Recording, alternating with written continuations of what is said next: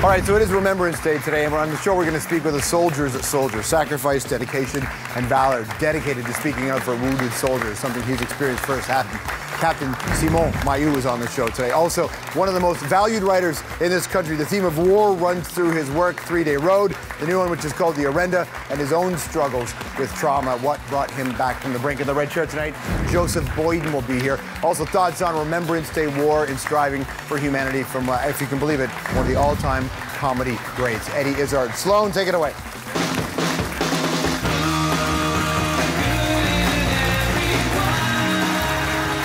What's going on, everybody? Come on in. Welcome to the program. It is lovely to be with you this wonderful Remembrance Day. My name is George. I hope you took your moment of silence today.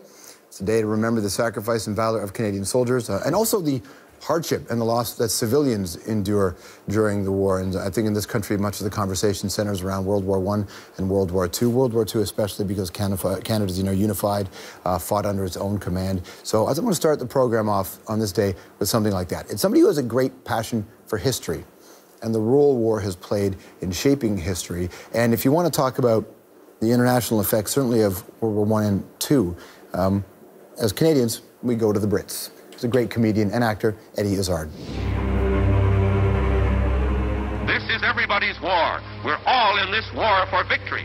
A lot of people in the world today are against all war, meaning all use of force.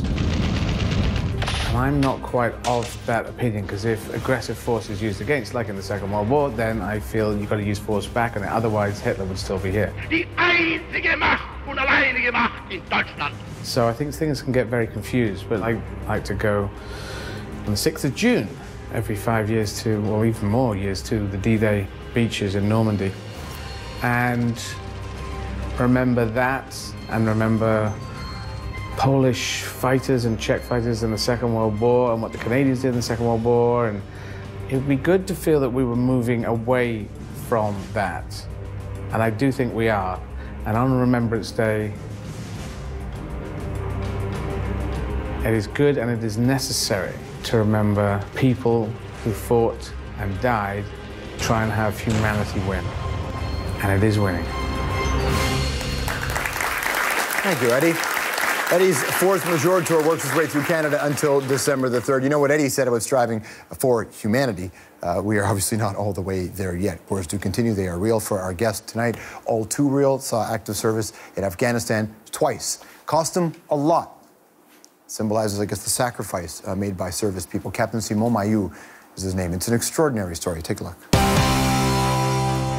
November 16th, 2007, Captain Simon Mailloux had set out near Kandahar when an improvised explosive device ripped through his light armored vehicle. It was a major tragedy, killing Corporal Nicolas Beauchamp, Private Michel Lévesque, and an Afghan interpreter. Simon was lucky to be alive, but he was severely injured. His jaw fractured, his left leg smashed, and ultimately amputated below the knee. Simon went through grueling rehab, got fitted with a prosthetic, and then, despite even his own doubts, he returned to active service in Kandahar to honor, he says, the lives of the men who died under his command. Now back in Canada, one of the first to receive the Sacrifice Medal, Simon is lending his support to other Canadians wounded in the line of duty through a program called Soldier On. Please welcome to the program, Captain Simon Mailloux.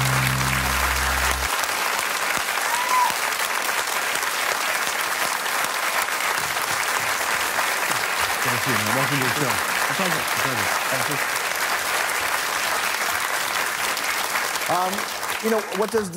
What does today mean to you?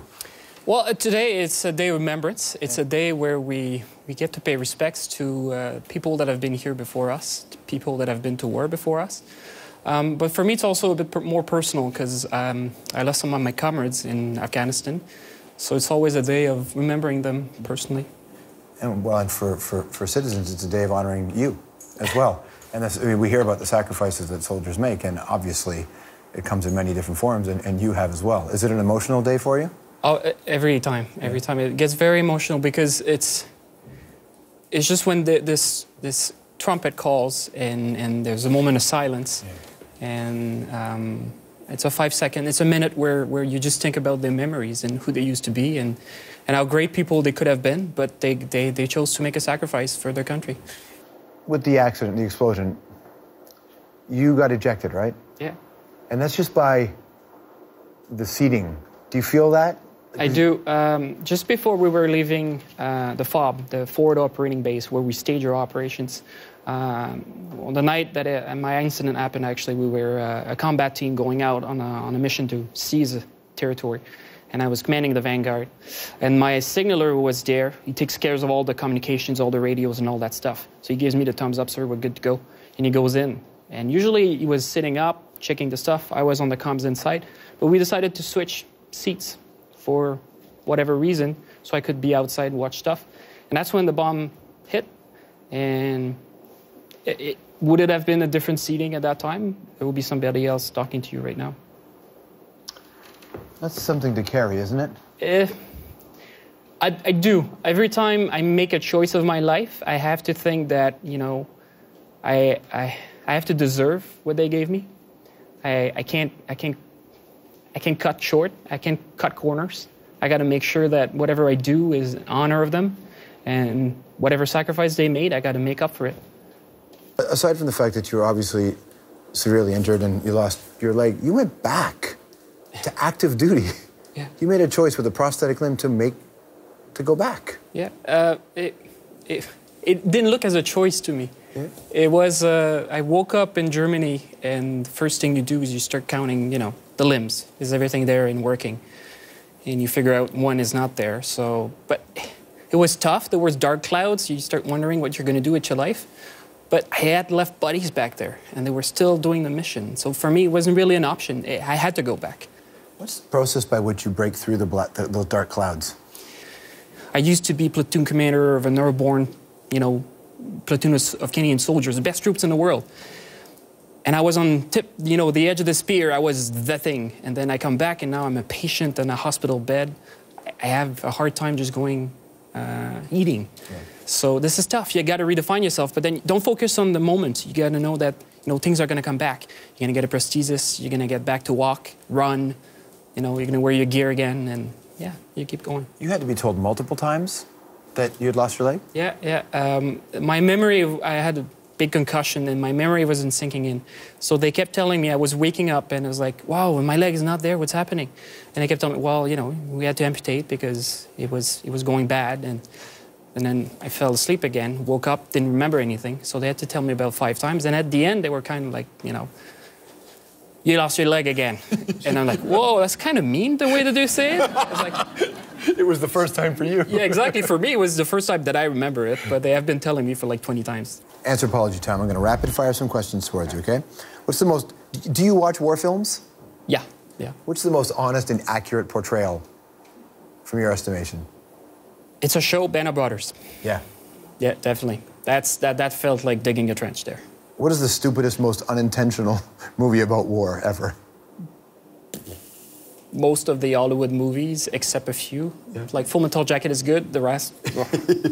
So when, not if, but when the NHL returns to Quebec City, yeah, will they be the Nordiques or something else? They will be the Nordiques. Yeah? I still have the T-shirt and the cap. You do, eh? Oh, yeah. It's waiting. Are you looking forward to that first game against the Habs? I do, because my dad was taking me to games back then. I'm looking forward to take my daughter to games. When the Nordiques left, did you root for the Montreal Canadiens? I had to. Yeah, it's hard, right? Yeah. That's the most pained you've looked in this entire interview. You talked about everything. Losing a leg we can deal with, but hockey, it gets to us. Yeah. We have a question for you from over here. Bonjour, Capitaine Mailloux. It was so wonderful to have you by my side at Rideau Hall, across Canada and abroad. You are such a thoughtful, courageous man, very sensitive to the needs of others. So tell us what makes you volunteer. You know, current Governor General David Johnston is big into this. Is my giving moment. Of course, Michaëlle Jean, Governor General, was very much into this as well. You know her. You know, why volunteer? You can watch the news and see another country self-destruct, but I want to do something about it. I just don't want to watch it, make a comment, and turn the page. I want to do something about it. I think it's critical. We want to get involved, and the forces allow you to do that. They allow you to go across the world and reach people. I mean, I'm not changing foreign policy. I'm not changing the way Canada is. I'm going to help Afghans, one-on-one. I'm helping villagers to build a school. And that's what it felt like for you?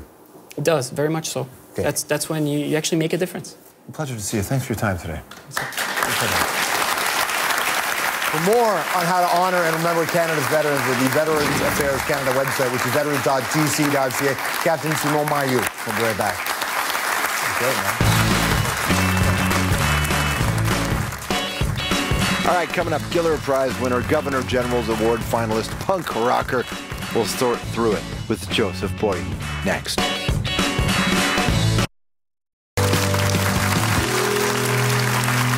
We're back here on the program.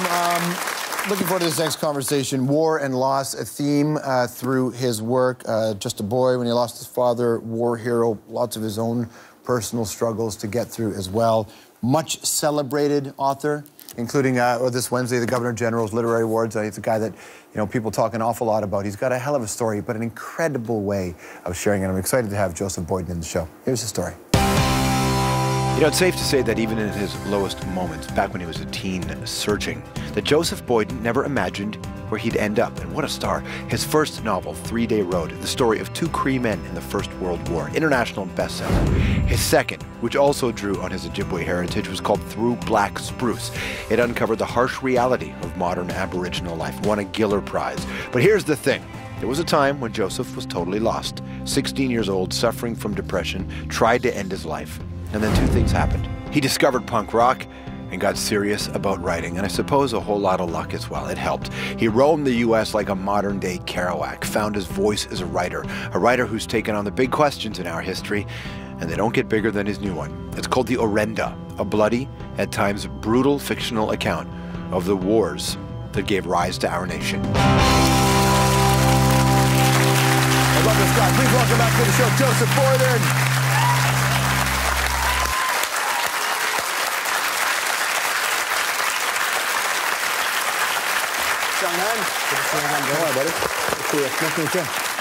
Nice to see you. And you. See you at a rock and roll show, see you here. So tell people who don't know what Orenda is. It's your book, but tell them what the concept of Orenda is. Orenda is, well, then they're not going to read the book. No, listen, they're going to read the book. First of all, lovely birch trees everywhere, but just the idea of spirit and where it can take hold. Orenda is the idea, the First Nations belief, specifically here, the Haudenosaunee belief and the Wendat belief that everything in life has its own soul. The Christians believe that only humans can contain a soul. These people believe... Are you suggesting Christians hate puppies? Not that they hate them, they just don't believe that puppies will follow you to heaven. Right, which sucks. So, yeah, Who wants to go? Well, exactly. To me, heaven is a bunch of puppies just running around, biting. That's amazing. But Orenda is the idea that not just humans have soul, but everything in nature. Trees, bodies of water. Lake Ontario has its own Orenda. You walk outside and a sparrow flies down. It has its own soul, its own belief, its own Orenda. Does the concept of Orenda resonate with you in your daily life? Absolutely, because it's very similar to, my family. I'm a mixed blood family. I grew up very kind of Irish Catholic, suburban Toronto, but part of my family is Anishinaabe, is Ojibwe, and part of that is this idea of nature and the natural and the Manitou, which is the Orenda, the idea that everything in our world is imbued by its own spirit, and you recognize that and you thank it. Growing up, like Irish Catholic in Toronto in that era, when did you start to identify more with your, First Nation roots? 14, 15, 16, when I was really getting rebellious and into my kind of punk stage. I was actually going to I think I've told you this story before. Oh, yeah. Where'd you find that? Look, right? Look at this picture. Let's put it on the screen here. You know what's interesting about this? So the Iroquois, the Mohican, you have that, but you're going to a school called Brébeuf, who the Iroquois went to town on. Well, this is why for years I tried to get kicked out of my Catholic high school, Brébeuf. Brébeuf was one of the martyrs, the Catholic Jesuit martyrs, who was tortured to death by the Haudenosaunee people in 1649, and that's kind of the climactic moment of this novel. Not that Brébeuf is the character, but he's certainly inspired by. And so I was going to this school, and I look back now on Jesuit high school and I think, what amazing educators, powerful, amazing people. But I was so rebellious, I just wanted to get kicked out. It took me 4 years, and I finally figured out how to do it. I did everything. Wait, 4 years is also how long it takes to graduate, bro. No, it was 5 at the time, but that's how old I am. But there's still a grade 13. But for 4 years, I thought, how am I going to do this? And I tried, and I thought, oh, wait a second, I'm into the punk rock. I'll cut my hair into the Mohawk, and the Mohawk people, you know, the Iroquois people are the ones who tortured Brebeuf to death. So if I do this, they'll get the message. So it was your conscious choice. Yeah. And did it work? It worked. Well, they gently asked me to leave, not so much as kicked me out. Wow, where are you getting these? Talk to me about this young gentleman. Great. Number 55, Joseph Boyden. Captain of the football team. Look at the smiley face here. Look at this guy. Yeah, that's me as a young. This is me at 13, 14. This is me at 15. Do you know at this point that you have this creativity that has to come out? I do, but I don't know how to contain it or control it. And what ended up happening to me is I was suffering from depression as a kid, and I freely talk about it now. But it was something that you didn't talk about, that was bad, that you know, was a weakness. But I was depressed. I became suicidal. Like, I'm captain of the defense of my football team, and you know, we're doing great, and I become really, really depressed, and I ended up trying to kill myself on my 16th birthday. Right. And I've written something for CBC about this and talked about it because I hope that my story, even if it changes one young person's view on what they're going to do and stops them from doing it, it's worth me saying it's not a weakness. This is something that affects you, a number of us. And you know, and I say, what if I had actually done it? And I was serious about it. I jumped in front of a car, like a moving car coming down the street, and it ran me over. And the only reason I lived is because the undercarriage of the car captured, it was on my birthday, Halloween is my birthday, it was, the undercarriage of the car captured my jacket and dragged me rather than the second wheel running me over. Otherwise I would have been dead for sure. But I died a number of times. My heart stopped on the ambulance on the way to the hospital. And I think to myself, no, what if I had done it? Like, I would never write these novels. I wouldn't get to know, you know, I wouldn't be on TV. It's like, but more importantly, it's the little things in life, you know, just getting to spend this kind of wonderful existence with my wife and our dog down in New Orleans, and just all of these things that I would not have experienced. So I really, really, you know, I came out very nervously with a, you know, to admit that I tried to kill myself more than once, and I'm so happy I didn't. People talk about in the moment that you make the decision to do that, you instantly regret it. Oh God, yeah. I didn't even have a chance to regret it. I regretted it afterwards. How conscious were you? I immediately, it was such a violent kind of collision that I was out. The first memory I have is opening my eyes just for a second in intensive care and trauma and seeing my mum, Blanche, who is this incredible woman who's raised all of us children single-handedly because my father passed when I was young. And Blanche looking over me, my mum, and a teardrop. I remember tears hitting my face like rain, and realizing, what did I do? What was the first conversation with your mom like after that? It was tough because, again, it was a matter of we didn't know how to address this or approach this. It was a, you know, it must have been a mistake. Look at you, you're handsome, Joseph, and you're popular, and you're all these things. And I'm like, no, I'm nothing, I'm worthless, you know? And that's the weird thing about depression and about youth, and so many of us face this when we're at those turbulent years, you know? Well, we're thankful. It was tough, it was tough. Part of the reason why you're able to write so beautifully about the world around us is because you realize you may have missed it? You know, I've never thought of it that way, but yeah, I think that's a lovely, poetic way to put it. I cherish each day that I have now, and I cherish my big, beautiful, loud, nutty family around me, and I'll admit that, you know, I still suffer at times from the darkness, I call it. But you know, this is why I write, in order to free that, to get rid of that darkness. And you can see the darkness comes into these books, you know, into my books. But it's a way of freeing myself, and that's what saved me when I was a teen. You know, I wrote poetry, horribly angst-ridden poetry as a teenager that I would never show anyone. And come on. I didn't until I got to university and took it a little more seriously and started publishing some, but I wouldn't show any of it to anyone. But that's what kind of, it was the release, it was the way of allowing that pent-up frustration and anger just to come out, and so it was great. Stick around, more with Joseph right after this.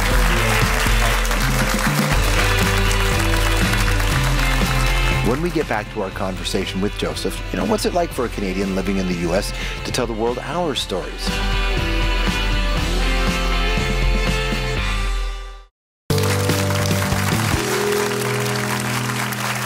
Back here with Joseph Boyd, a man who is so generously written about Canada. Do you feel like you're out there representing who we are, living in America and writing books that are international? I'm never so big-headed as to think that I'm representing something as big and beautiful as this country, but certainly I want to have my say, I want to be that bridge between, and I've been told I'm that bridge between, by some important people, between two cultures that or many cultures that don't often get along, or see eye to eye. What's your favorite childhood memory from Willowdale?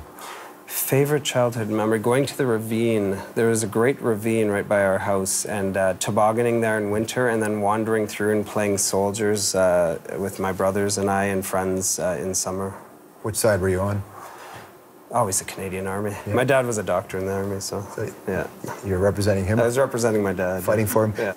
What a pleasure to see you, man. Thank you so much. Yeah, it's great to see you. Thank you very much, everybody. Book is called Orenda. We'll be right back.